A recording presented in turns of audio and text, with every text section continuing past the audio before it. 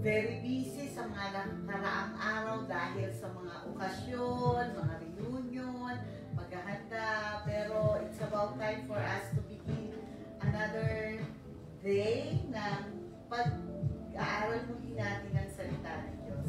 Kaway-kaway naman sa mga taga-Israel, mga taga-Hong Kong, mga taga-Bulacan, Kalumpit, Plaridel, Balagtas, San Jose del Monte, mga taga-Novaliches, at kaway-kaway sa mga taga-Baguio.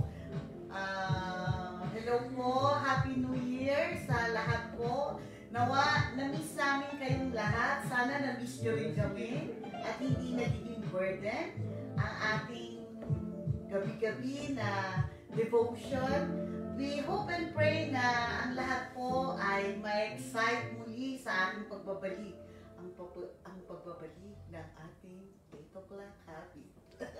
Yeah. Sige po, manalangin po tayo bago po tayo magsimula. Panginoon, maraming pong salamat sa bagong pagkakataon na pinagkaloob po sa amin to gather together, to worship you, and to study your words. What we ask, Lord, this day, Lord, sa bagong umpisa ng aming pananambahan, ng aming devotion, Panginoon, inaanyayahan po namin ang iyong banal na spirito to move in each one of us, Lord God.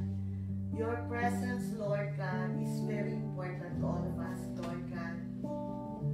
Dahil ang presensya mo, Panginoon, ay makapangyarihan that we cannot do anything without you. It's impossible, Lord God, to do, Lord God, anything para kung wala ang iyong banal na spirito, Panginoon. Maraming pong salamat.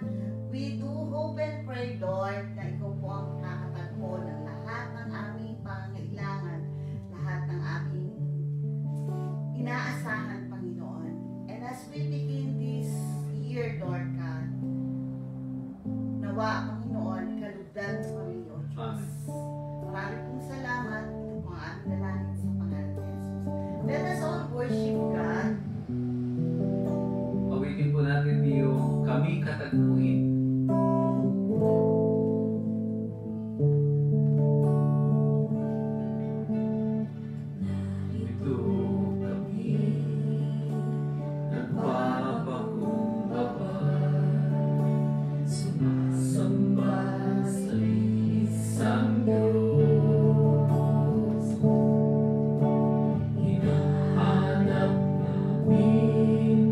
Kaligtaan ng iyong mukha.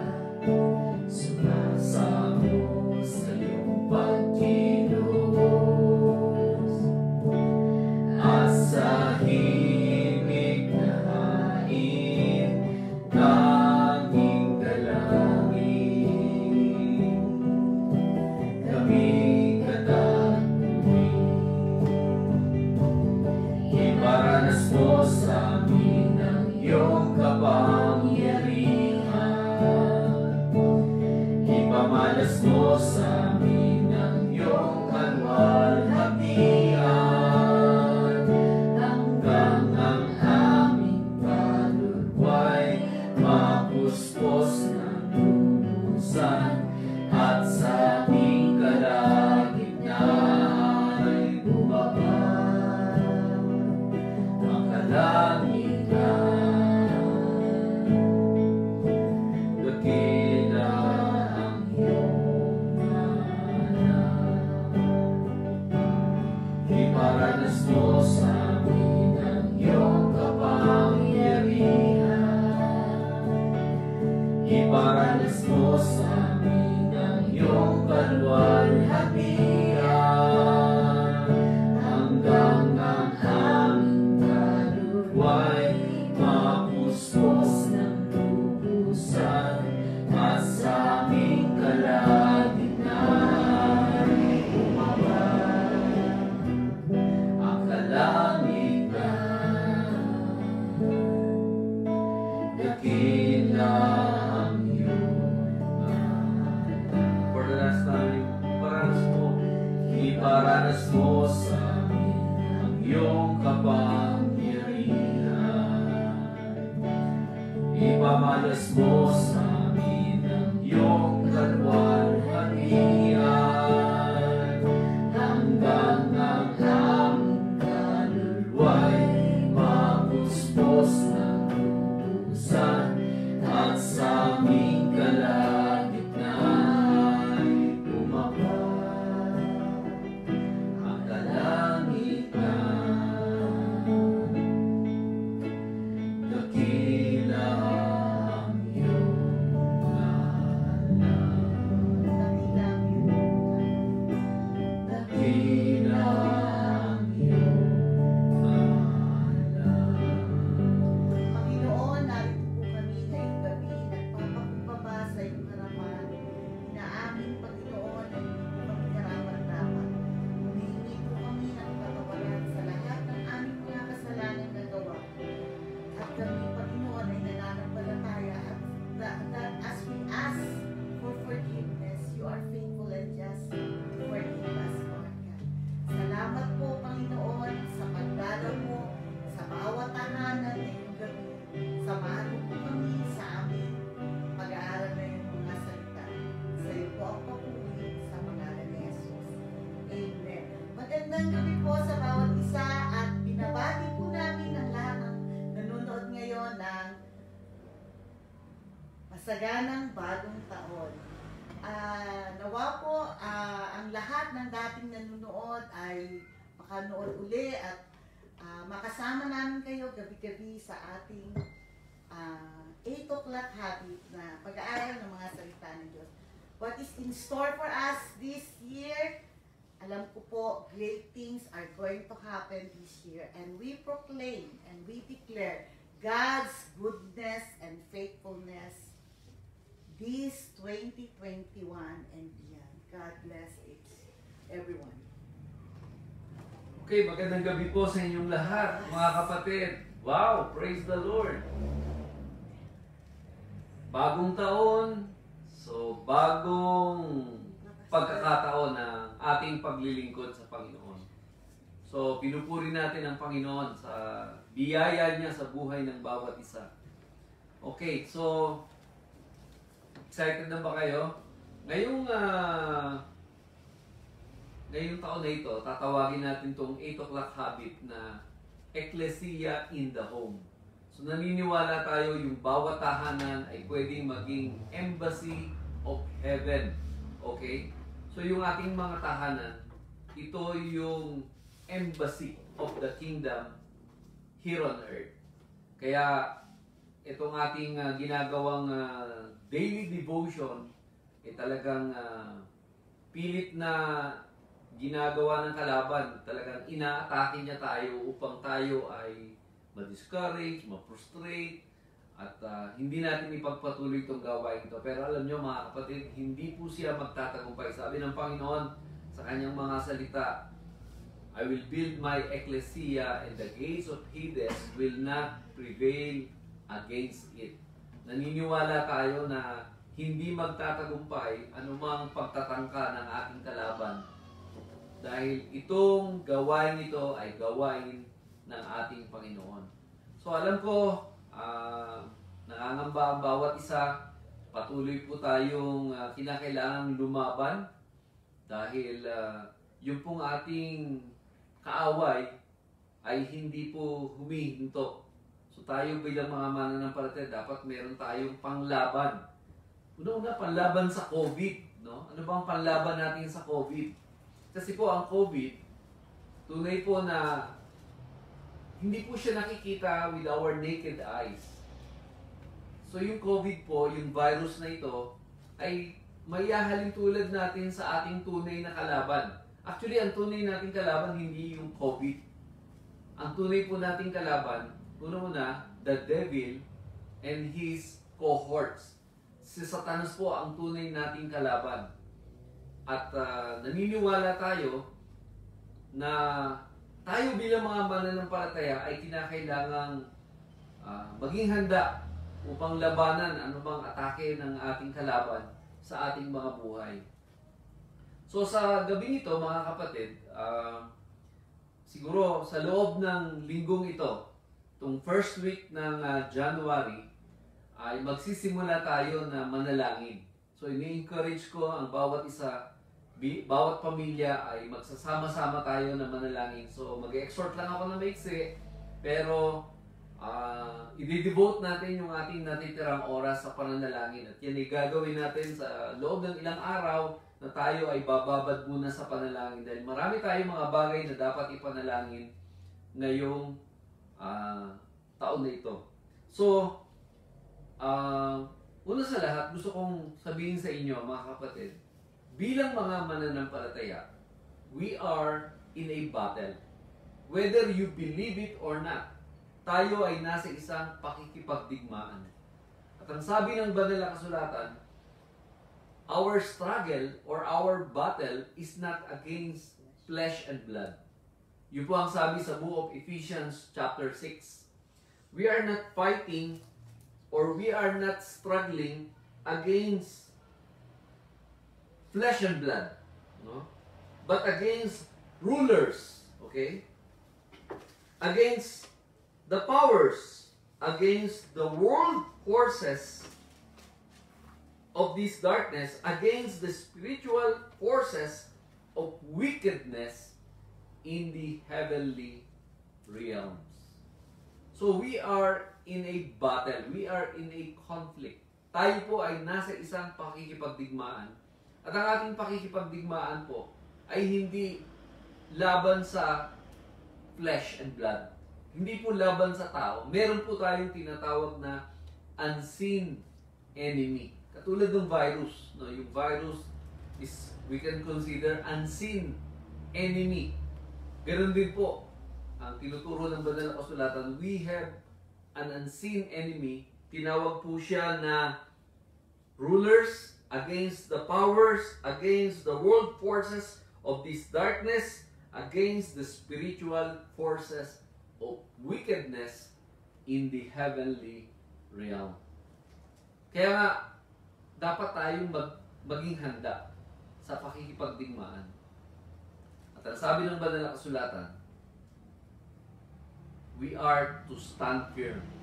Kailangan nating manatiling matatag laban sa ating kalaban. Kasi meron tayong tunay na kalaban. Kaya kinakailangan maging handa tayo na labanan nito. Kaya nga sabi sa verse 10, be strong in the Lord and in the strength of His might.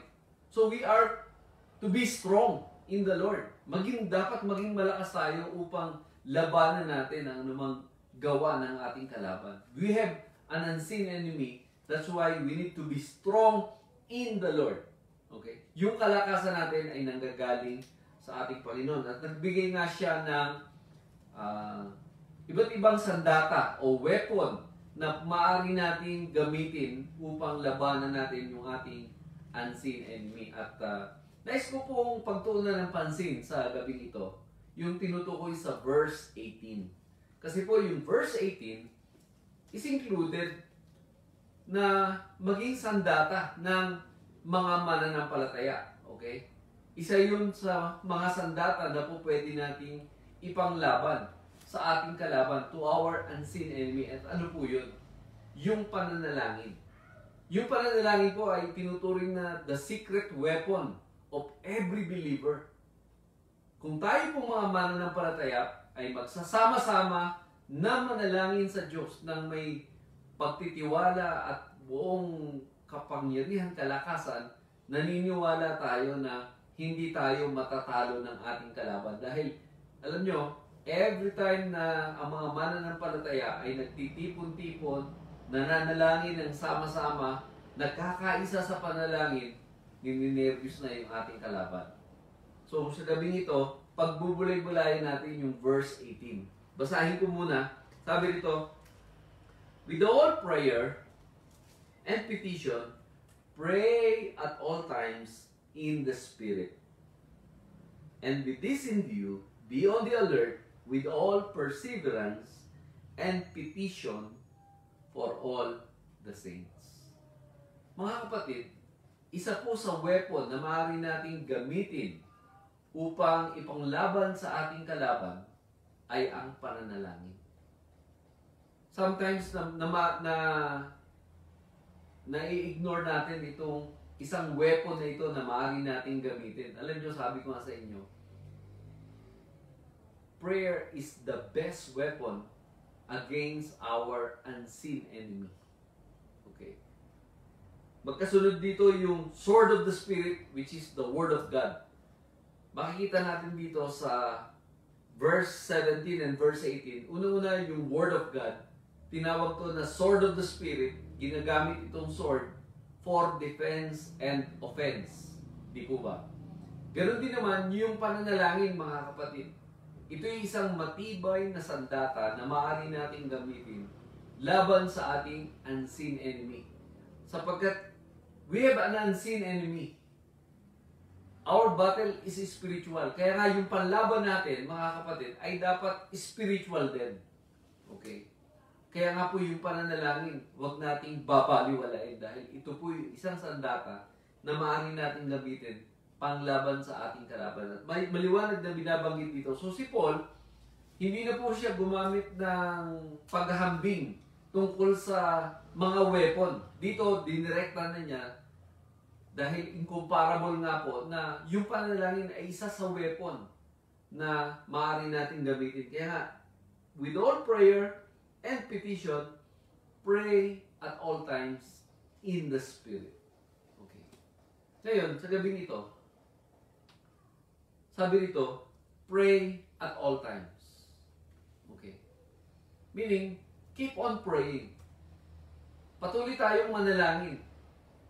Di ba sabi nga ni Paul sa 1 Thessalonians chapter 5:17, pray without ceasing. Meaning, kinakailangan lagi tayong nasa attitude of communicating with God. Lagi tayong nakababad sa presensya ng Diyos sa pananalangin. And I think, yun ang kulang sa atin, mga kapatid. Kinakailangan bumabad tayo sa pananalangin sa Panginoon. Yung bang lagi tayong dapat naka-in-tune. So yung ating direct line, direct communication with God, huwag nating puputulin. Every moment ng ating buhay, lagi tayong maging sensitive na meron tayong direct line, direct communication. Yun ang kagandahan sa prayer. Hindi mo kailangan ng signal. Hindi mo kailangan ng cellphone para makapag-communicate ka kay Lord. Sabi nga ng iba, si Lord, silapit lang ng dasal. Okay. Silapit lang ng dasal ang Panginoon. Tumawag ka lang sa Panginoon, narin siya para tayo ay kanyang pakinggan. Ngayon, sabi dito, pray at all times in the Spirit. Okay. Dito po makikita natin sa ating pananalangin, hindi ka mananalangin sa pamamagitan ng iyong flesh and blood, sa pamamagitan ng iyong hindi kinakailangan magaling magsalita o magaling manalangin. Ang importante dito, you pray in the Spirit. Okay? Sabi po sa Romans chapter 8, dito po sa Romans chapter 8, mayroong maliwanag na binabanggit si Apostol Pablo rito. Sa Romans chapter 8, verse 26 and 27, sabi niya, in the same way, the Spirit also helps in our weaknesses. For we do not know how to pray as we should. But the Spirit Himself intercede for us with groaning too deep for words. So yung Holy Spirit, siya yung tutulong sa atin kung ano yung mga bagay na dapat nating ipanalangin. Meaning, as we pray, we need to pray under the influence and power of the Holy Spirit. So kung ikaw ay nililid ni Lord to pray for someone, mag-pray ka. Kung merong unction sa iyo ang Panginoon, parang may prompting sa iyo ang Lord na mag-pray, you pray. Huwag mong i-resist yung Holy Spirit kung ikaw ay nililid ni Lord na mag-pray. Kaya nga sabi rito, pray at all times in the Spirit, under the power and under the influence of the Holy Spirit. So yung pananalangin po ay sa tulong at kapangyarihan ng banal na Espiritu. Kaya sabi rin dito, balik tayo sa ating text sa Ephesians chapter 6, with all prayer and petition. Okay. So sa pananalangin natin, pwede tayong humiling sa Panginoon ng anumang mga bagay na maaaring ipapanalangin natin. By the way, maliwanag din po yung sinasabi ng Panginoon sa 1 John chapter 5. Okay? Dito po sa 1 John chapter 5 verse 14 and 15, sabi dito, this is the confidence which we have before Him. If we ask anything according to His will, He hears us. So kung mananalangin po tayo, we pray in the Spirit, and we should pray in accordance to God's will. Kasi hindi po magko-contradict yung dalawa na yun. Meaning, kung mananalangin ka sa Espiritu, kailangan manalangin ka ng naaayon sa kalooban ng Diyos. At kung mananalangin tayo ayon sa kalooban ng Diyos, tiyak tayo na tayo'y pakikinggan ng ating Panginoon. Kaya nga sabi dito, if we ask anything, huwag po natin putulin yung verse. Kasi yung iba, totoo, if we ask anything, He will going to hear us. Hindi po. Sabi ng Bible, if we ask anything according to His will, He hears us. Kung mananalangin tayo ng naayon sa Kanyang kalooban, tiyak tayong pakikinggan ng Diyos. Kaya tiyakin natin yung mga ipapanalangin natin ayon sa kalooban ng Diyos. In the Spirit. Okay? And if we know that He hears us in whatever we ask, we know that we have the request which we have asked from Him. So kung tayo po ay merong kahilingan sa Diyos, humiling ka sa Panginoon at ikaw ay pagkakalooban niya kung ano man ang hinihiling mo. See to it na yung hinihiling natin ay naayon sa Kanyang kalooban. Kaya nga, dito makikita natin mga kapatid, we are encouraged by the Lord through His Word to pray. At yung prayer natin, pwede tayong humiling sa Diyos. Ano man yung ating hihilingin, tiyakin natin in the Spirit. At kung ano man yung hihiling natin, tiyakin natin in accordance with God's will. Ang pangako ng Diyos, ito'y magiging effective. Pakikinggan ng Panginoon yung ating mga panalangin kasi yung panalangin natin ang naaayon sa kalooban ng Diyos. Now, sabi pa rito sa ating text, ang ipapanalangin natin, sabi rito, be on the alert with all perseverance. Okay. Kapag nanalangin ka, magtsatsaga ka sa pananalangin. Keep on praying. Keep on asking. Keep on knocking. Yun ang sabi ng Panginoon sa Kanyang mga salita. With all perseverance. Naalala ko tuloy yung sa Luke 18. Nagturo ang ating Panginoon ng isang parable doon sa widow at saka yung judge. Na kung saan yung widow, talagang kinalampag niya at talagang naging very persistent siya sa kanyang pananalangin upang humingi ng hustisya dun sa judge. Yung judge ay unrighteous, unjust. Pero dahil sa pangungulit ng widow, pinagbigyan siya. So doon natin makikita mga kapatid, yung ikinumpare ang Diyos dun sa unjust judge. Pero ang Diyos iba. Ang Diyos, hindi siya unjust. He is a just God. Kapag nanalangin tayo, didinggin tayo ng ating Panginoon. At naalala ko rin si Daniel, no? Sa Daniel chapter 10. Si Daniel po, mga kapatid, nanalangin siya sa Diyos. Okay? Sa loob ng 3 linggo, every day, 3 times a day, nananalangin siya for 3 weeks, for 21 days. Pero alam nyo, dahil sa pagiging persistent ni Daniel, tinugon siya ng ating Panginoon. So nagpapatunay lang na ang Diyos ay patuloy na tumutugon sa ating mga panalangin, lalo-lalo na kung talagang tayo ay magiging persistent sa ating pananalangin. Kaya magtsatsaga lang tayo sa panalangin. Kaya nga, maging itong COVID-19 na ito, itong pandemic na ito, naniniwala ko, kung bababad lamang tayo sa panalangin, huwag tayong huminto sa pananalangin, ma-overcome natin itong problema na ito. Yun ang sandata natin, panlaban sa COVID. Yung tayo ay nakababad sa presensya ng Diyos sa pananalangin. At ang sabi pa rito, be on the alert with all perseverance and petition for all the saints. So kapag nananalangin tayo, wag lamang tayo manalangin para sa ating sarili. Manalangin tayo para sa lahat ng mananampalataya. Na yung lahat ng mananampalataya, dalangin natin sa Panginoon, sila'y bumabad din sa panalangin. Kaya, let's join together, brothers and sisters. Lahat tayo magsama-sama na manalangin sa Diyos. Labanan natin itong krisis na ito. Labanan natin itong pandemic na ito sa pamamagitan ng spiritual weapon na ipinagkaloob ng Diyos sa atin, which is prayer, our secret weapon na maaari nating panlaban laban sa ating mga unseen enemy, including yung COVID-19 na ito, itong virus na ito. Naniniwala tayo na kaya nating ma-overcome anuman yung mga pagsubok na darating sa ating mga buhay kung tayo lamang po ay nakababad sa panalangin. Kaya nga, sa gabing ito mga kapatid, ako po ay namamanhig sa inyong lahat.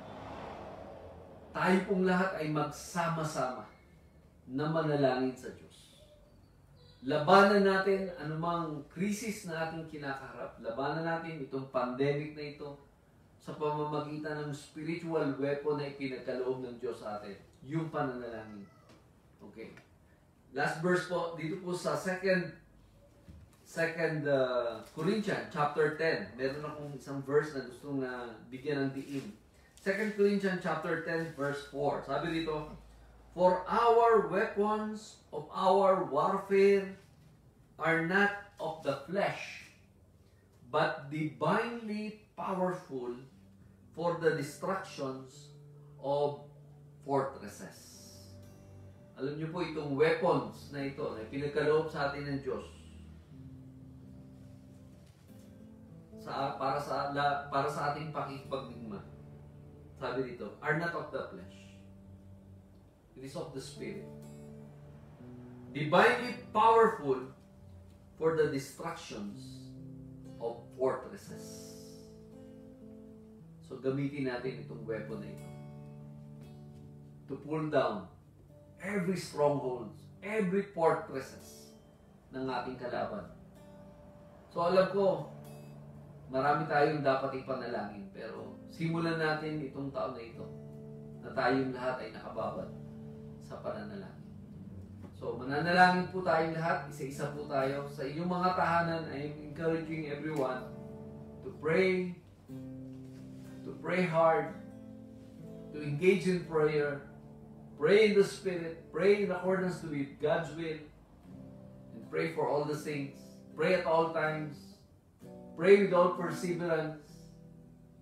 Yun ang sabi ng banal na kasulatan. Gamitin natin yung weapon na ito na ipinagkaloob ng Panginoon sa ating buhay. Let's pray. O aming Ama na nasa langit, sa gabing ito, Panginoon, dumudulog po ako sa inyo. Una sa lahat, O Diyos, nagpapasalamat po kami sa panibagong taon na ito ng year 2021. Salamat po, Panginoon, sa iyong pag-iingat sa amin noong nakaraang taon. At haharapin namin itong taon na ito with all confidence na makakayanan namin ma-overcome ang mga problemang aming kakaharapin dahil gagamitin namin yung mga spiritual weapon na ipinagkaloob mo sa amin upang labanan namin ang aming mga unseen enemy. Even the rulers, the powers, the spiritual forces of God. Our unseen enemy na hindi namin nakikita, O Diyos, ay lalabanan namin sa pamamagitan ng spiritual weapon na ipinagkaloob mo sa amin. At ito po ay yung pananalangin. Lord, through prayer, Lord, kumilos ka sa aming mga buhay. Through prayer, Lord, dinggin mo ang aming mga panalangin. Patawarin mo po kami kung minsan ay binabaliwala namin ang weapon na ito, binabaliwala namin yung pananalangin. Panginoon, sa gabing ito, naniniwala kami na makapangyarihan ang pananalangin dahil dito ka tutugon, O Diyos. Dito ka kikilos, Panginoon. Kapag kami nananalangin, kikilos ka, Panginoon, sa aming mga buhay. Kikilos ka sa aming kalagitnaan. Kaya nga, O Diyos, sa oras na ito, dinggin mo po ang aming mga panalangin. Aming Ama na nasa langit, tumatawag kami sa inyong pangalan, sa pangalan ng inyong anak na si Jesus, at sa kapangyarihan ng inyong Espiritu Santo, O Diyos. Dinadalangin namin. Samahan mo kami. Dinggin mo ang aming mga dalangin. Tulungan mo kami, Panginoon. Una sa lahat, Lord, maghari ka sa aming mga buhay. Maghari ka sa aming mga tahanan. Ang kalooban mo, Panginoon, ang siyang pasunod. Ang iyong kalwalatian, Panginoon, ay maranasan namin sa aming kalagitnaan, sa aming mga buhay, sa aming mga pamilya, sa aming mga tahanan. Panginoon, naniniwala kami, narito ka sa aming kalagitnaan. Kinikilala namin ang inyong banal na presensya sa bawat tahanan, Panginoon. Sapagkat kami ang iyong eklesiya, kami ang inyong iglesia, Panginoon. Kami ang kalipunan ng mga mananampalataya. So we declare, Lord, bawat tahanan is your embassy here on earth, Lord. Kami po yung mga ambassador mo, Panginoon. Mga kinatawan mo kami, Panginoon, here on earth, Lord. At naniniwala kami, meron kang misyon na ipinapagawa sa buhay ng bawat isa sa amin. Kaya nga, thank you, Lord, because we have a direct access to the throne of your grace. Na maaari kaming dumulog sa inyo anytime, any moment, Lord. Ikaw ay silapit lamang ng dasal. Panginoon, dingin mo po ang aming mga panalangin. Patawarin mo po kami sa aming mga kasalanan. Panginoon, tugunin mo ang aming mga pangangailangan. Ingatan mo kami laban sa masama. Deliver us from the evil one, O God. Panginoon, deliver us from the viruses, Lord. Deliver us, Lord, from the works of the enemy. And I pray, Lord, may your special covering, may your special favor be upon us all, Lord. Dalangin ko po, Panginoon, ingatan niyo po kami. Iligtas mo kami. Ilayo mo kami sa anumang kapahamakan. Ilayo mo kami sa anumang karamdaman. Ilayo mo kami sa anumang pagkakasala. Dalangin ko po, patuloy mong banalin ang aming mga buhay. Dalisayin ang aming mga puso. Dalisayin ang aming mga isipan. Naway maging kalugod-lugod sa iyo ang aming mga buhay. Panginoon, salamat po sa iyong gagawin sa aming mga buhay. Panginoon, sa oras na ito, dinadalangin namin sa pangalan ni Jesus. Nire-rebuke namin itong mga viruses na ito. Sa pangalan ni Jesus. Pinapalayas namin itong mga virus na ito. Tinatanggalan namin siya ng kapangyarihan upang mawala ang kanyang bangis na pumuksa ng mga tao. Sa pangalan ni Jesus, we pull down this stronghold in the name of Jesus. We bind him in the name of Jesus. And Lord, I pray, may your Spirit, Lord, Release your power, Lord, through your Spirit. Yung kapangyarihan bumuhay kay Jesus mula sa mga patay. Itong kapangyarihan na ito na maaaring bumago sa buhay ng bawat isa, Lord. Ang siyang kumilos, Panginoon, sa aming mga buhay. Continue to empower us with your Spirit. Release your power, Lord. Release, oh God, the empowerment of the Holy Spirit upon our lives. Strengthen your people, Lord. Panginoon, kung meron man mga may karamdaman sa oras na ito, dinadalangin ko ang iyong kagalingan sa kanila. Panginoon, dinadalangin po namin, in the name of Jesus, Lord, maghari ka sa mundong ito, Panginoon. Iparanas mo ang iyong kapangyarihan. Ipamalas mo ang iyong kalwalatian, O God, sa aming kalagitnaan. Bumagitna ka, Panginoon. Maghari ka sa bawat buhay, sa bawat pamilya, sa bawat tahanan. Maghari ka, Panginoon. Kaya nga, Lord, sa oras na ito, dinideclare ko po na ang aming tahanan ay isang banal na tahanan mo, Panginoon. Na ang iyong presensya ay naghahari sa lugar na ito, Panginoon. Walang puwang ang gawa ng aming kalaban sa tahanan ito, Panginoon. Ito ay silyado, ito ay nasa pag-iingat ng aming Panginoong Jesucristo. Kaya nga, Panginoon, maghari ka sa aming mga tahanan. Maghari ka sa buhay ng bawat isa. Sa oras na ito, Lord, dalangin ko rin, patuloy mo kaming tulungan sa aming mga pangangailangan. Huwag mo kaming pababayaan, Panginoon. Salamat sa iyong patuloy na provision sa lahat ng aming mga pangangailangan. Panginoon, pagpalain mo po ang mga taong kailangan ng hanap buhay. Pagpalain mo po yung mga tao na nagtatrabaho sa mga kumpanya, doon sa mga may negosyo. Pagpalain mo ang kanilang mga negosyo, Panginoon. Kung sila man ay merong mga sariling hanap buhay, Panginoon, continue to bless the works of their hands, O God. Doon sa mga walang hanap buhay, ikaw magkaloob ng hanap buhay sa kanila. Continue to prosper us, O Lord. Even in this time of pandemic, Lord, alam namin, Panginoon, pagpapalain mo ang iyong mga anak. Kaya nga, bigyan mo kami ng wisdom and guidance kung anong dapat namin gawin. Lord, thank you sa iyong provision sa aming mga buhay. Salamat po, Panginoon, sa iyong katapatan. Nagpapasalamat po kami sa inyong kabutihan, sa inyong generosity, sa iyong grasya sa aming mga buhay. Kaya nga, O God, sa gabing ito, dinggin mo ang aming mga dalangin. Pagpalain mo po ang bawat tahanan, bawat pamilya. Kasihan mo kami ng iyong favor, O God. May your favor be upon us, O Lord. Bubuhos ang iyong masaganang biyaya at pagpapala sa buhay ng bawat isa. Dalangin ko rin po, Panginoon, ng mga mananampalataya, mga churches, ang mga pastor, mga lingkod mo, Panginoon. Pagpalain mo po ang buhay ng bawat isa. Bigyan niyo po kami ng kalakasan na nanggagaling sa inyo.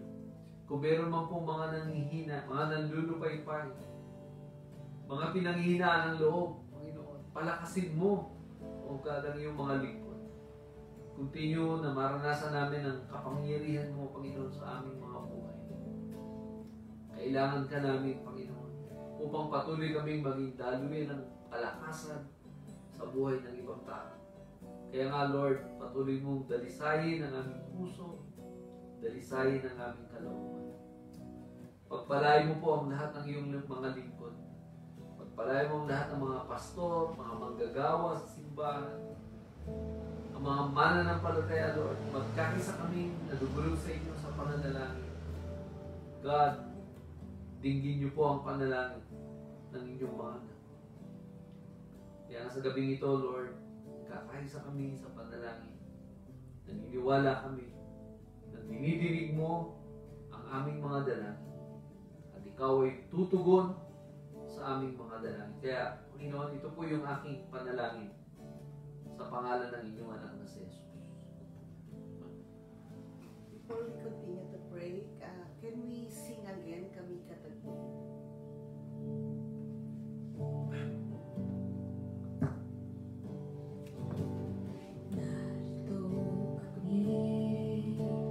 Nagpapakumbaba, sumasamba sa isang Diyos. Hinahanap namin karitan ng iyong mukha. Sumasamo sa iyong pagkilos. At sa himig na hangin, aming dalangin. Kami katagpuin. Paranas mo sa amin ang iyong kapangyarihan.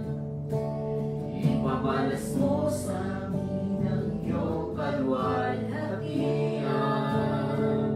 Hanggang ang aming kaluluwa'y mapuspos ng lubusan, at sa aming kalagitnaan bumaba ang kalangitan. Dakila ang iyong.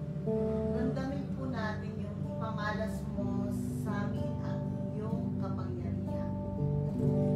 Iparanas mo sa amin ang iyong kapangyarihan.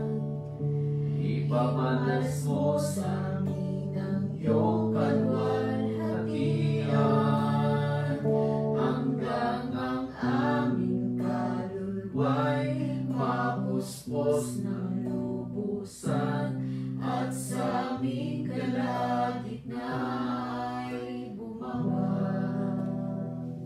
ang kalangitan. Dakila ang iyong ngalan. Ipamalas mo, Panginoon, sa amin ang iyong kaluwalhatian. At puspusin mo kami, Panginoon, ng iyong kapangyarihan, ng iyong banal na Espiritu, Panginoon. Dinadalangin namin, O Diyos, ngayong gabi, Panginoon. What is in us, Lord God, for 2021 and beyond? The future, Lord. Napakaraming uncertainty, Lord.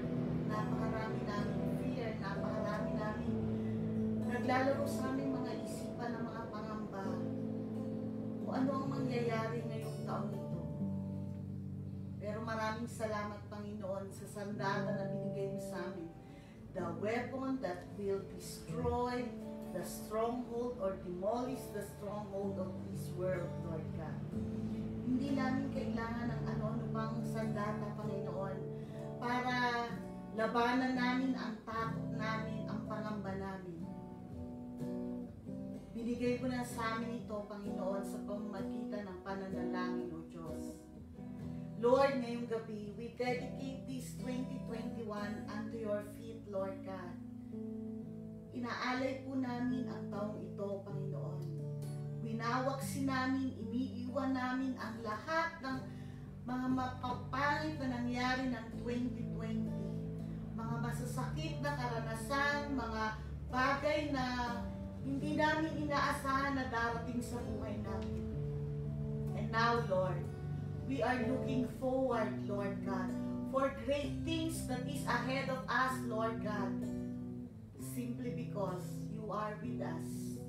And you will be with us, Lord God, throughout this year. Panginoon, pinagkakatiwala po namin ang taong ito sa iyo. At naniniwala kami, Lord, if we continually praying for you, if we continually asking you to guide us, to be with us, you will be with us. Marami pong salamat, Panginoon, sa pag-asa na ito, Lord God, na kaya namin harapin ang taong ito with confidence, Lord, dahil hindi mo kami iiwan, dahil kasama ka namin. Amen. Lord, alam po namin, Lord, na ang lahat ng bagay na nangyayari, hindi ito lingid sa iyo. Amen. Because you are a sovereign God. You are our God who is sitting on the throne. You are our God, the omnipotent God, the powerful God, Amen. the righteous God. Yes. And we acknowledge, Lord, that you know what you are doing. Amen. You know what is happening. All we have to do, Lord God, is to humble ourselves unto you. Magpakumbaba kami sa iyo, Panginoon. Aminin namin that we cannot do anything without you. Amen. Our knowledge, our ability, our wisdom is nothing to be compared to the knowledge and wisdom that you have. Lord, buong-buo ang aming puso, buong-buo ang aming pananampalataya. Nakakayanin namin ang taong ito. Any challenges, Lord God, mahirap man ang challenges ng 2020, pero napatunayan namin, Lord, na kaya namin dahil sinamahan mo kami. Amen.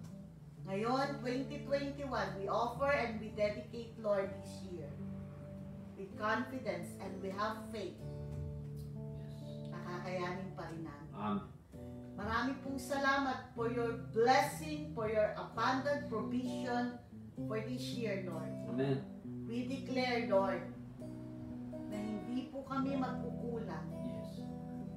Hindi po kami masasagat, hindi po kami masasai. Kundi we will lend. Amen. We will be the head and not the tail, Lord Amen. God. We declare, Lord, ang buong pamilya, ang buong kasama namin sa devotion na ito, Panginoon. We declare blessing after blessings upon each family, Lord God. Marami pong salamat, O Diyos, sa gabing ito. Marami pong salamat sa bagong taon. Marami pong salamat sa kalakasan. Marami pong salamat dahil na-witnessan namin ang 2021, Lord. Marami pong salamat sa pag-resume na aming daily devotion. Thank you for the strength. Thank you for the knowledge. Thank you for the wisdom, Lord God. And thank you for those people, Lord, that is joining us tonight, Lord God. May you bless each one of us, Lord, Amen, oh this God. evening. In Jesus' name I pray. Lord, nagpapasalamat po kami ngayong araw na to at nagkaroon po muli kami ng pagkakataon na makapag-minister po ulit sa ibang tao.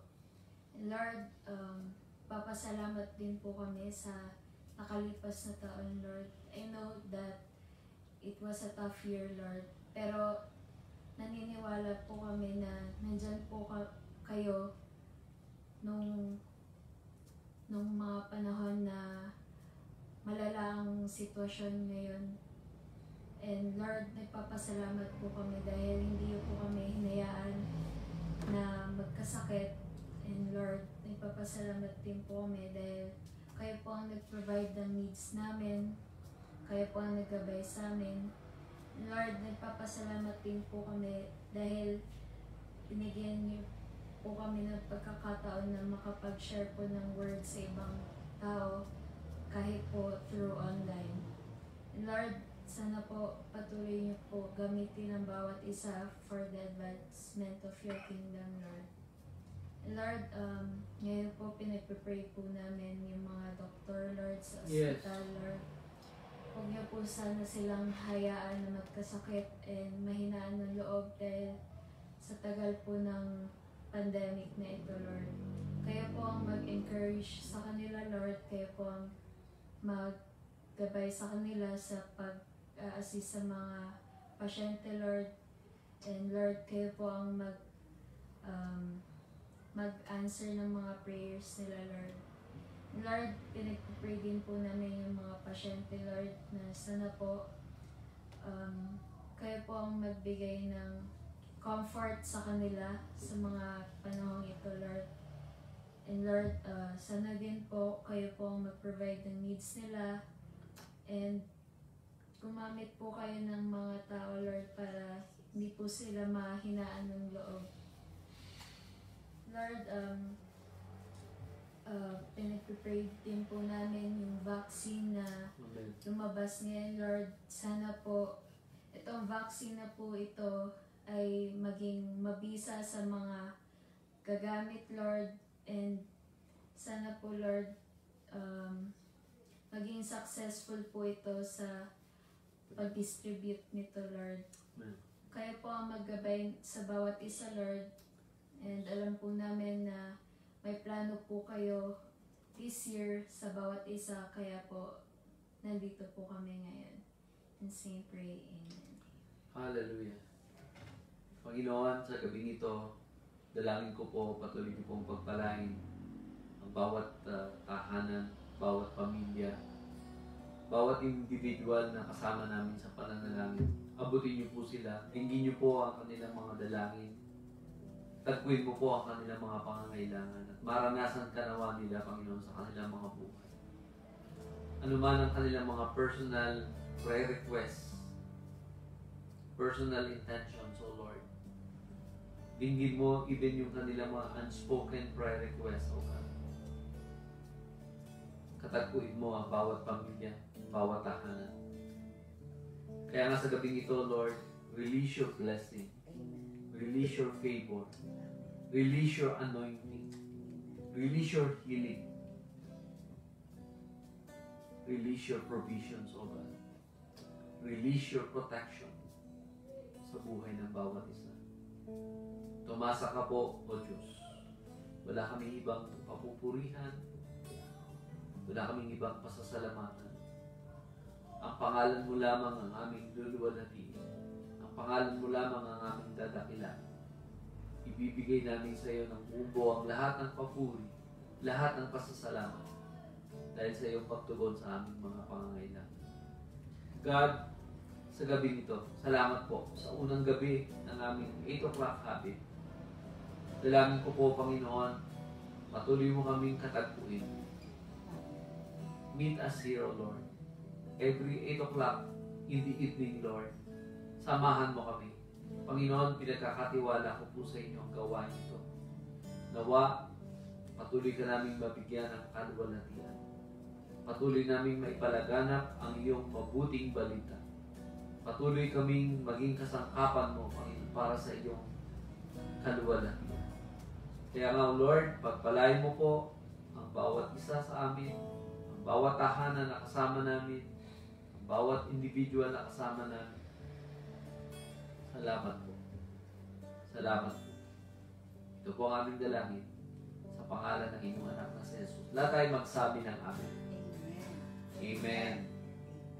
Okay, magandang gabi po. Happy New Year po sa Happy bawat New isa. Year. Kami po ay nagagalak na makasama Happy namin birthday, kayo. Sir Rod, Tadifa.